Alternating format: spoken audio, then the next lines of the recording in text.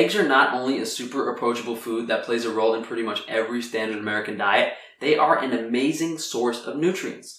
Unfortunately, that nutrient content depends directly on what the animal was fed. And as with grass-fed beef, we see a 3 to 10 times variance in certain vitamins and fatty acids.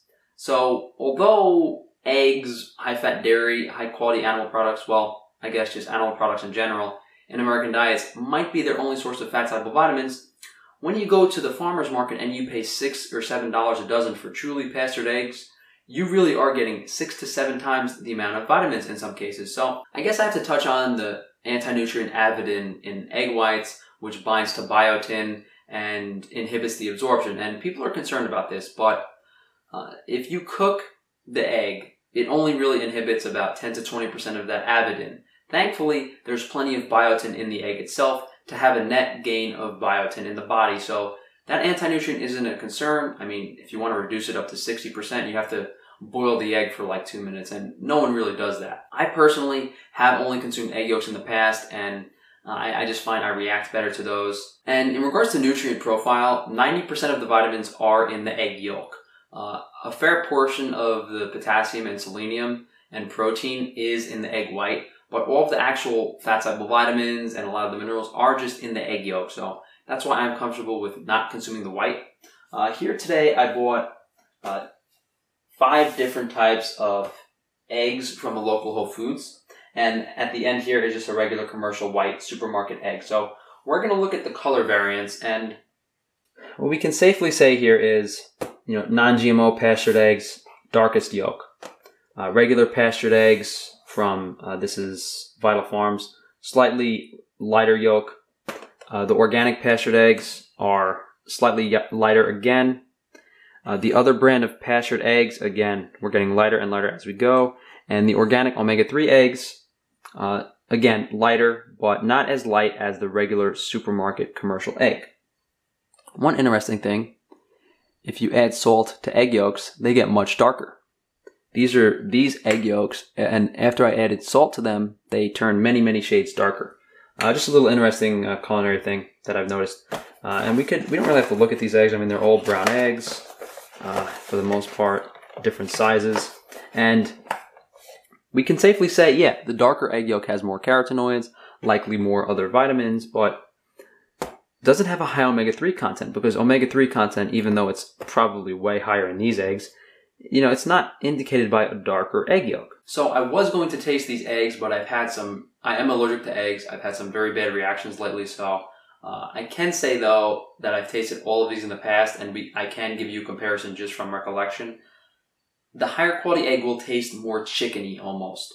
It sounds weird, but high quality animal foods tend to remind you more of the animal which they came from. They tend to have more complex, nutty notes and things like that.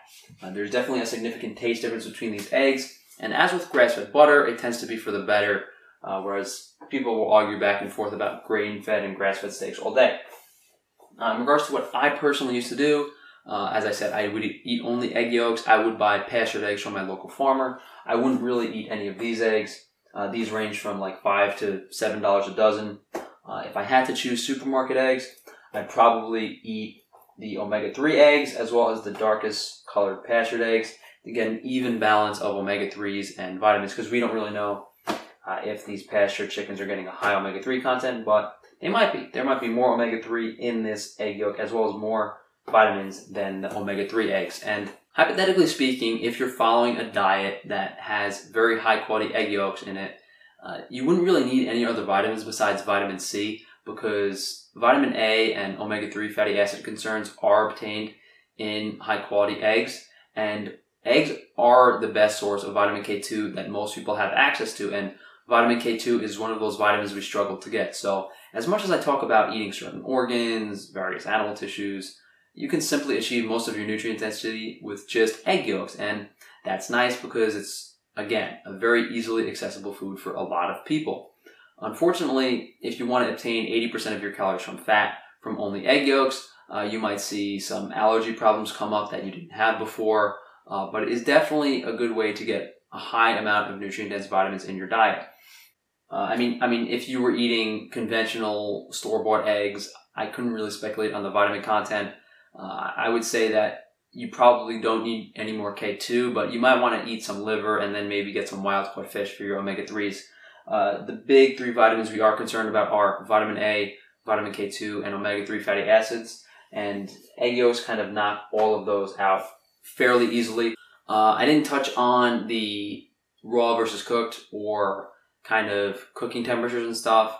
I have noticed that raw egg yolks digest way better than cooked eggs, but I have a feeling it has to do with the egg white. I'm sure if you lightly cooked an egg yolk, there would be very little variance in digestion. But if you're cooking your eggs well done, like really hard boiled and stuff, you will notice digestive differences. I mean, I can't really speculate on the nutrients lost, but I'm sure there is some degradation of fat-soluble vitamins as well as water-soluble vitamin B vitamins. If you guys would like to support me, please just share the video. I have some stuff in the description down below if you'd like to check it out, from social media to like my Amazon shop with stuff that I regularly buy. If you guys would like to reach out to me for one-on-one stuff, shoot me an email, frankatufano@gmail.com.